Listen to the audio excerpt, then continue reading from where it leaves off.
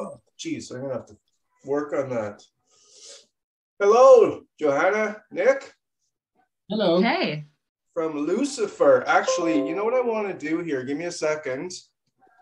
Bear with me. I like to do these. Should have been more prepared. 2 seconds here and we'll get ready to rock. I'm going to put you guys on speaker. Okay, that's what I like better. Okay.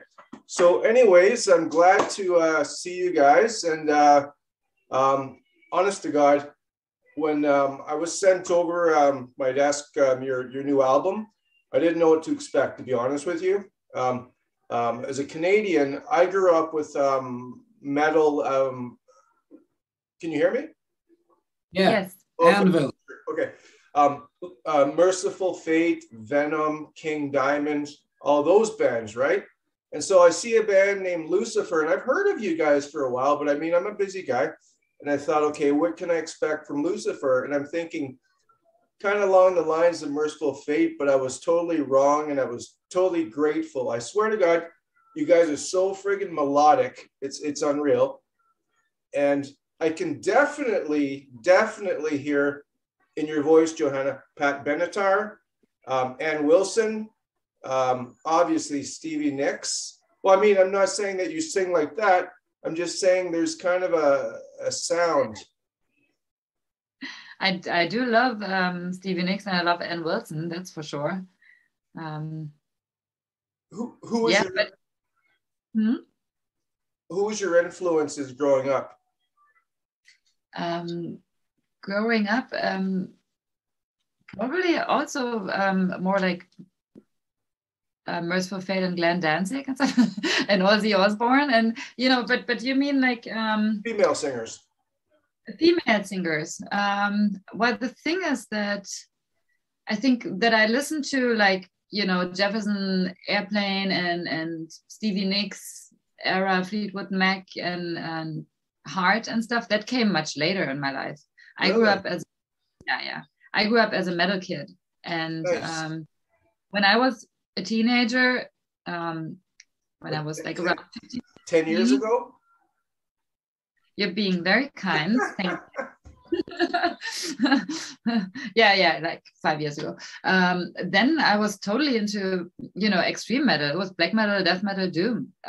First of all, and that came later. My love for 70s heavy rock and so on.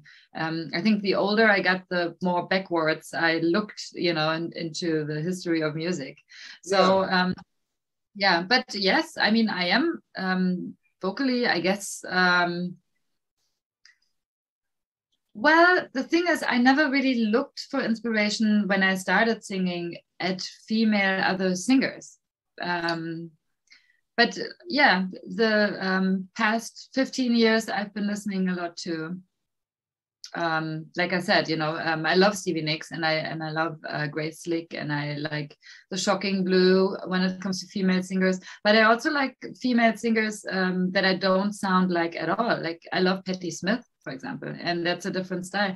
I would think that I'm vocally maybe more influenced by guys mostly, because that's just what you find in heavy rock. You know, it's more dudes. I should get a question for you. You and Nick are married. I'm just wondering how you two dark souls got together. Through the love of Lois the Cult, actually. Yeah. Oh, okay. The Black Ceremony. Was that? You met at a black ceremony. I suppose. yeah. Of course, we met in a cemetery chapel, actually. Yeah, well, that's what I read, so I wasn't sure. Yeah. Yes. Yeah. So, actually, one more question for you, Johanna, about music and metal and females. There's a Canadian, and she's very popular in Germany and Europe. Lee Aaron, the metal queen. Yes, I've heard of her. Oh, you are? Okay, so you're familiar with a fellow Canuck? I mean, I know who Lee Aaron is, and I know that she's like the poster girl of the 80s, right? For metal boys. Pretty much. Yeah. But don't beat me, Lee Aaron. I'm not too familiar with the music. Maybe I should actually, maybe you can give me a recommendation. you, YouTube an album called Metal Queen. Metal Queen. Okay. I do remember from going through the record stores, because when I saw that, it was like, oh, this is the female Manowar. That's how it looked. Yeah. Well, the thing is, she's very, I mean, let's get back to you guys in a second, but she's very, very talented. Like, she doesn't just sing metal, but she can do blues and jazz. And just like Johanna, like, your voice is just incredible. Where did you train for vocal, or did you just naturally have it?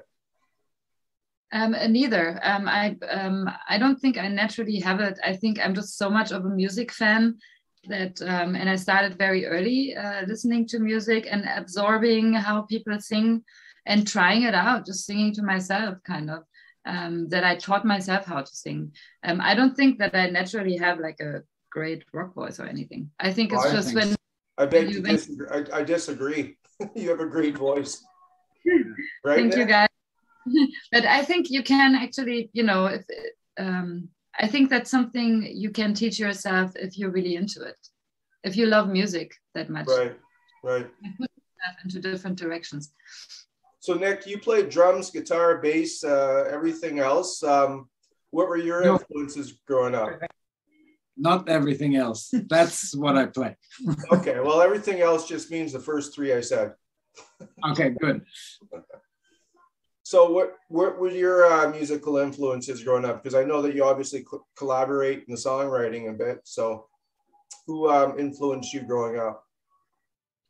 For me, it's very specific. I saw a picture of Kiss when I was 7. Yeah. And that was it. So I was the biggest fan in my neighborhood without hearing them. My mind was made up. It was kind of well. First of all, like Kiss is a theatric band. They do have some great music, especially when Ace Frehley was in the band. But that's the only time. I'm sorry to say. For me, Kiss Ace has got a bad rap over the years, and it's too bad. So let's get to the album. I have to tell you, it's very melodic. It's very psychedelic at times. There's about 3 songs that The Funeral Pyre reminds me of, and you guys will know this, To One Far Away, that instrumental on the Merciful Fate Don't Break the Oath album. Yeah. I never thought of it. Pardon me? Mm-hmm. I never thought about it that way, but that's cool. Yeah, because you've got a black metal kind of a band, you know, thing going on, and then you have right in the middle, you have some beautiful melodies, right? Just to prove that you guys are musicians and not just cliche kind of a blah band, you know what I mean? So I like that. I like Mausoleum. Obviously, Bring Me Your Head. We'll get back to that in a sec. But Louise, bring me around on the songwriting and what that song's about. Louise is our first song that kind of dabbles its fingers in Southern rock. Because it was our attempt to try to sound like a Black Sabbath Lynyrd Skynyrd. That was our idea. Okay, the songwriting, anything behind the lyrics, or? The lyrics is everything. Yeah, lyrics. This is kind of actually a song from one woman to another. I'm speaking to another woman that is unable to get out of a toxic relationship. So I'm trying to comfort her with that song. Yeah, and that's because, you know, most of the Lucifer songs are actually kind of personal stories. So and empowerment. Yeah, I'm trying to empower another woman. Yeah. I've read that about you. You don't take no shit from no one. Well, at least not now anymore. Add it up to here. Yeah, for sure. So you were born and raised in Germany. Yeah. And when did you relocate to Sweden? I think about 3.5 years ago. Okay. So what's the temperature in Sweden right now as in respect to the pandemic and restrictions? I think everything got lifted last week. Yeah, well, we're living in Canada here where we're almost a communist country. It's pretty bad. So I've been asked by my friends and family and myself to ask Lucifer if he can just take a little bit of heat off of us, please. Well, I'm trying to do my magic. Yeah. I'm gonna blow some ice cold. I mean, it depends on how you see it. In Sweden, we had basically no restriction. We just had recommendations, and that didn't turn out so good either. It didn't work that way. No. I don't think you can. So, yeah. So it's, you know, it goes a little both ways. I think here it's gone one way, down. It's pretty bad. But then again, we just want the pandemic to be over so we can tour and see other. So I see you have a whack of tour dates already booked into next year. Any chances of coming here to Canada? Yes, absolutely. There was a travel ban, right? But now with the borders opening and we are right now waiting our visas to come through. Right. So that's just a matter of hopefully just a few more weeks, and then we can start looking into booking a tour in North America. So that being Canada and the US. Hopefully sometime next year, probably more likely to. Yeah, for sure. So there's been some lineup changes. Obviously, Johanna, you have been the mainstay in the bands. And so you've gone through some members. I received a message this morning from Interpol, and they want to know where the bodies are buried. Usually, well, after I boiled the bones, the flesh of the bones, right. Well, that's, making necklaces, you know, because I'm trying to, my plan is to kind of recreate a King Diamond live show. You know, I would like to have this microphone. Yeah, use a real bone. Use a real bone, right? Yeah, well, yeah. No, for sure. So you have a spot though designated where they're buried, but you just don't want to give it away right now. Is that fair to say? Yeah, I'm planning to build the world's largest cemetery, so I can live on it. You're on your way. No, that's great. I love how you're playing along. You guys are awesome. I define your sound as 60s, well, no, 70s psychedelic, but you have a really good melodic rock. How would you describe your sound to the two people that are living under snowbanks in Canada that don't know about you? I would describe it as, I don't know, Pentagram meets April Wine, 70s April Wine. April Wine, a Canadian band.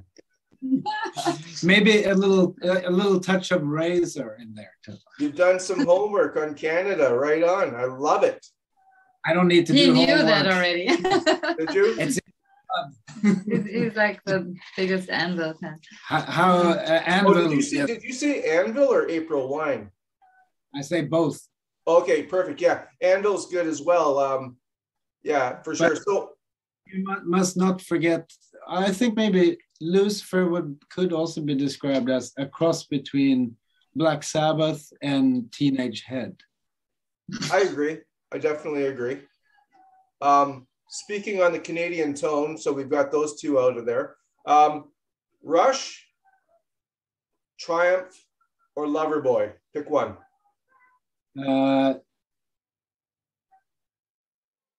First three Triumph albums. I love it, man, because I'm a big Triumph fan, but everybody goes with Rush because Rush is mostly well known. But yeah, I'm a Triumph fan, so I'm not sure about you, Johanna. I was just gonna say it's hard to ask me about Rush because I do like the first album a lot, but after that it gets too proggy for me. Interesting, yes. You know, I think the first album rocks and the rest becomes a little bit too nerdy. Okay. It's not rock and roll enough for me. I like dirty rock and roll. That's yeah. It's not. Coffee or tea? Coffee. Coffee. Black or with cream or sure? I'm just bugging you. Never mind. Black, and I take it black, please. he takes it black. I take it black in the morning, and then after breakfast, I have black with a dash of sweetened almond milk or oat milk. You know what? Honestly, God, I've been drinking that lately, and the reason why is because when you buy a carton of the almond or the oat milk, the expiration date is 6 weeks out. So you yeah, and don't it's so have to, much for you too. it is It's a lot healthier. Well, Yeah. I mean, you guys are going to live, till eternity anyways. I don't know what it matters to you, but to us humans, it matters. So, what else do we got on the docket here? I wanted to ask you a question. I think, your videos. I love the videos and the cinematography, the way that you guys have your videos set out. Like, obviously videos are a short movie, but you actually have it in there like a short movie. Like, you have the introduction, you have the ending credits. How did you guys come up with that kind of a concept? Because it's unique. It's not really. It's basically all we do is some kind of ripoff from stuff that we love from the late 60s or 70s. Well, it's unique to me. Okay. That's awesome. We take that. Thank you. You're welcome. No, I really love it. It's very interesting in your videos. And whoever does your video production deserves a lot of credit. And I'm sure that you're in on that as well. It's you? It's the concept comes from Johanna, and then we have a director that does exactly what we tell them to do. So Bring Me Your Head, was that filmed in, where was it filmed? In Stockholm. In Stockholm? Okay. And that single is just really, really good. Describe a bit about that song and the meaning behind it.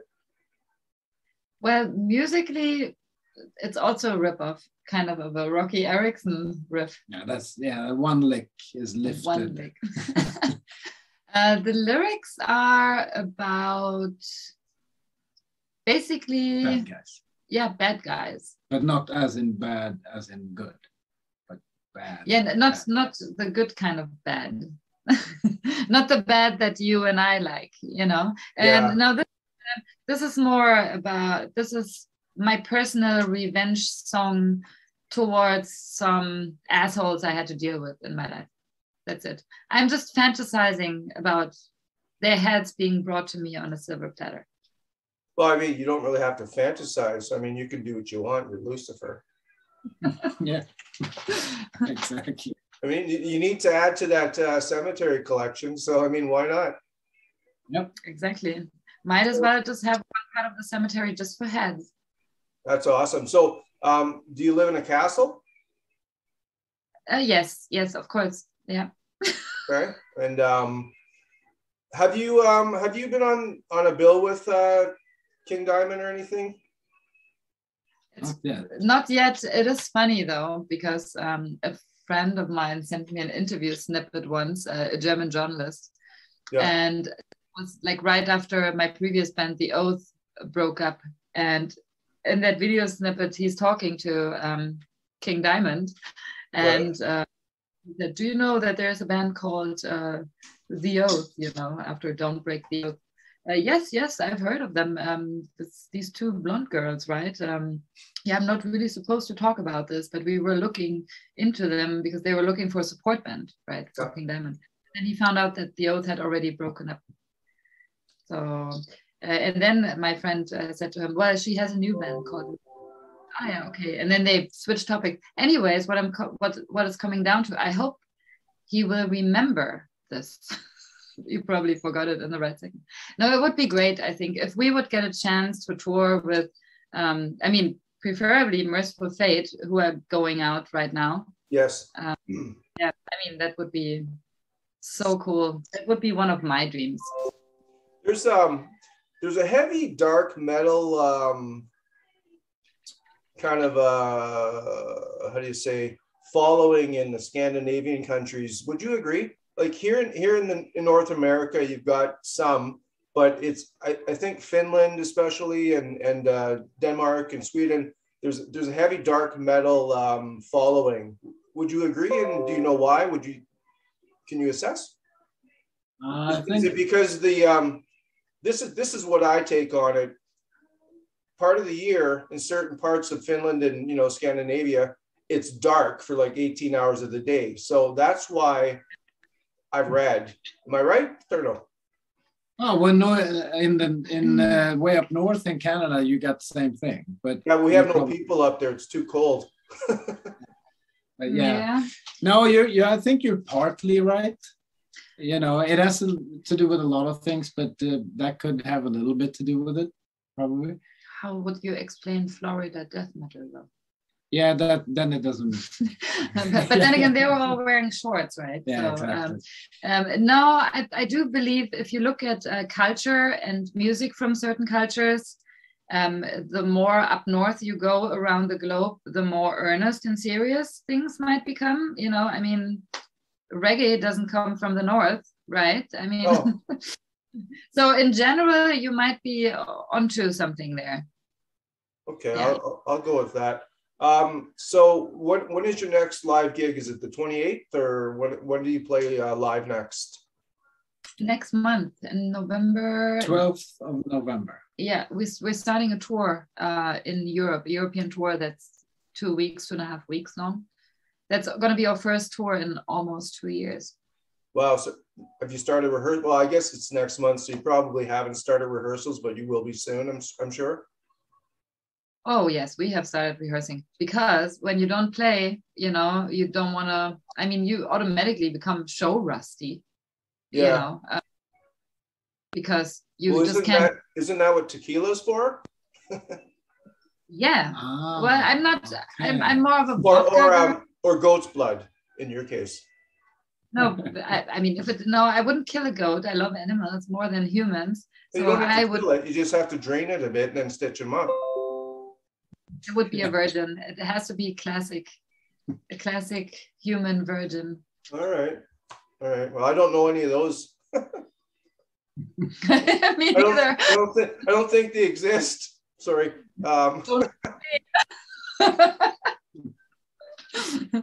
Okay, so who's going to be on tour with you? Who are you bringing with you? A band called Deadlord from Stockholm as well. Okay. Our guitar player actually plays in that band as well, so he has to do 2 shows a night. Oh, well, at least he's getting paid twice. Oh yeah, that's the thing. Yeah, you might have to reconsider that one.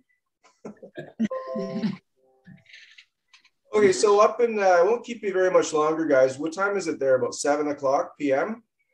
Yeah, something like 7:30. It's 1:30 here Eastern in Canada, so in the afternoon. Living in Sweden, Nick, especially are you hockey fans? Most people are, but I'm not. I think I'm when it comes to any kind of sport, yeah, I just my take on it is that music helped me from sports. It saved me from sports. Oh, okay. So you're admitting you were not a good athlete, so you took up the drums. I'm a terrible athlete. Well, just like Johanna said earlier, you can do anything you want. You just got to try. But I don't want. I hate sports, so we are on the same page. Yeah. So I couldn't tell you anything about. I know there's probably been 1 or 2 Swedish hockey players over in North America. 1 or 2. Oh man, you are way out of it. No, there's dozens. Okay, 3. You've got Rasmus Sandin right now. But anyways, we'll digress. Johanna, can you sing us something a cappella right now? Because your voice is beautiful. I know you're a bit rusty, so we'll. I'm not rusty with singing. I'm singing all the time. But what do you want to hear? The chorus to "Bring Me Your Head." Oh, nee, that's embarrassing. No, I'm not going to sing that song. Well, you asked me. Yeah, I wanted to see Keeping them. No, let's keep that for, come. If anybody watches this, come to one of our Canadian shows next year. Watch me. Okay. So has your management started looking for venues, or is that a little bit too far in advance for right now? No, well, it's like this. Hold on, you're looking at management here. Actually, that's true. Yeah, I am the manager of the band. You're the Lord of Darkness and the manager. Oh yeah. Yes, and I think Nika wanted to sing a song for you. Yeah, we want to hear something.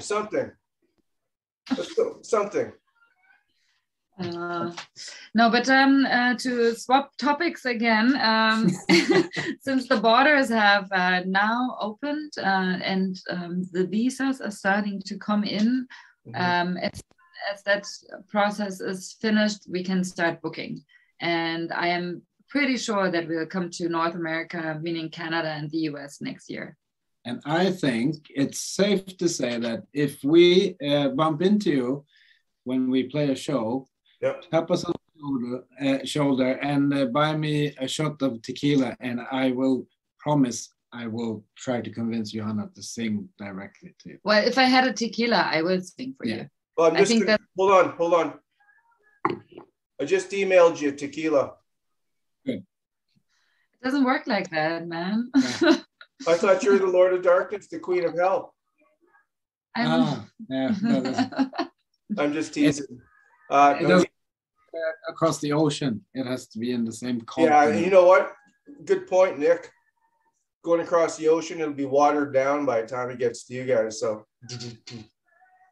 you know what? I appreciate you guys taking your time out for me in Canada. Everybody hit that subscribe button, or else the powers that be are going to get you. The powers that be are Lucifer. Oh, one more thing. Can you take some heat off of Canada here? We're in a bad spot. I'm going to do a magic ritual later. I just wanted to make sure you got that out of the way. Yeah. Okay. All right. Well, I appreciate your guys' time. You know what? Lucifer 4 is really good album. I'm going to do a review about it, and I'm going to definitely promote it. And it doesn't need much promotion once the word gets out. But you know what? I really appreciate it, guys, and have a great day. Thank you so much. It was awesome talking to you. Blessed be the All right. Have a great day. Take care. Bye.